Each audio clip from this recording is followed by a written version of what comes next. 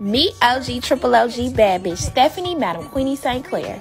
She was one of the first black female monsters in Harlem. Not much is known of her early life as she only told people what they needed to know, but it says she was born in the Caribbean and fluent in French and Spanish. She was a true BB, always dressed in the finest and commanded respect. Queenie arrived in Harlem in 1912 and started one of the first numbers rackets, or policy banks, in Harlem.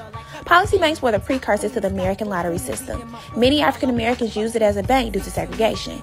Queenie was the first woman in the game and was said to be worth $500,000, $7 million in today's money. She was also a civil rights activist and philanthropist, spending a lot of her money giving back to Harlem. And she was known for taking out full-page ads in the newspaper to speak to her people. As the Great Depression started, the Italian mob decided to take over Harlem. She went to war with mobster Dutch Schultz, and her and the notorious Bumpy Johnson fought hard, but the mob just had more political connections. She did some time and eventually left the game for good before passing in 1969. Thank you for your life, Madam Queenie, a true BB.